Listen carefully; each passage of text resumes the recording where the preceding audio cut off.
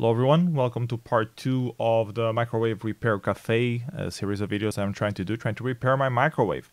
So I took a look at the microwave and it wasn't heating. Instructions from the internet say that it's either the relay, the capacitor, or the diode. It can also be the magnetron. I tested the magnetron, it seemed fine, it was the easiest thing to test. So I'm left with the relay, the capacitor, and the diode.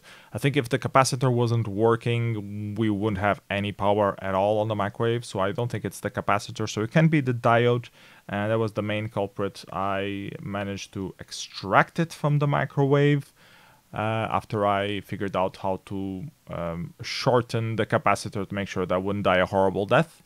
I'll probably do a video when I try to reassemble everything on the microwave. I'll do a video about that. For now, let's show you how to test the diode from the microwave. So diode is this thing. It's a one-way street for sending the current. This part is usually connected to the ground, and that part is usually connected to the one of the LEDs of the capacitor. Excuse me. So if you have multimeter with a high enough ohm amperage into thousands, you can measure it directly from the two sides of the capacitor, and you'll see the resistance between it, if it changes or not. If you don't have, like me, that bought like the cheapest multimeter around, the maximum ohms that I have is 2000K.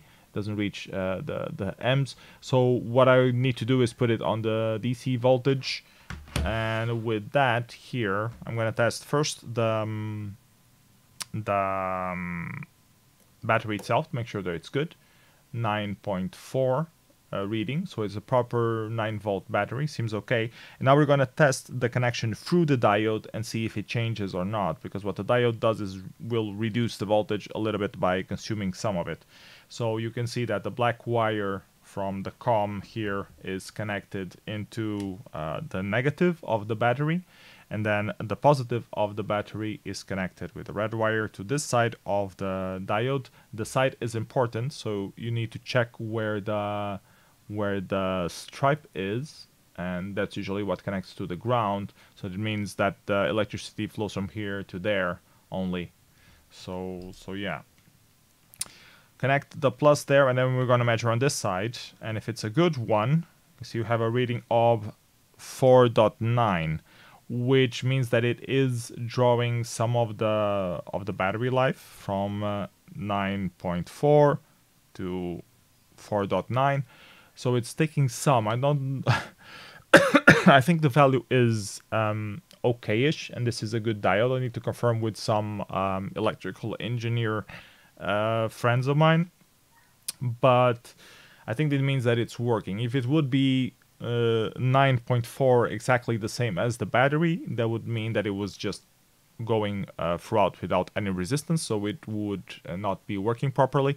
And if it would be a 0, it would mean that it would be I'm not sure if the correct word is shorted. I think shorted is the other way around, the 9.4, but it would not be passing any current at all, so that would be broken as well. I think when you have slightly less voltage than the battery, that's when you're in the good spot and this diode is working. So that's bad news for my repair cafe. So I'm not quite sure. I think this diode is fine, so I think the problem might be on the relay. So I need to figure out how to test the relay, which is mounted on the PCB directly. Managed to spot it. It's different from the relays that I've seen on the video, so I had a little trouble spotting it, but I think I figured it out now. So yeah, I think that's my next point. Anyways, if you know anything about repairing microwaves and want to leave a comment behind on how I am doing something terribly obviously stupid, please feel free to comment that. Until then, see you next time. Bye bye everyone. Take care.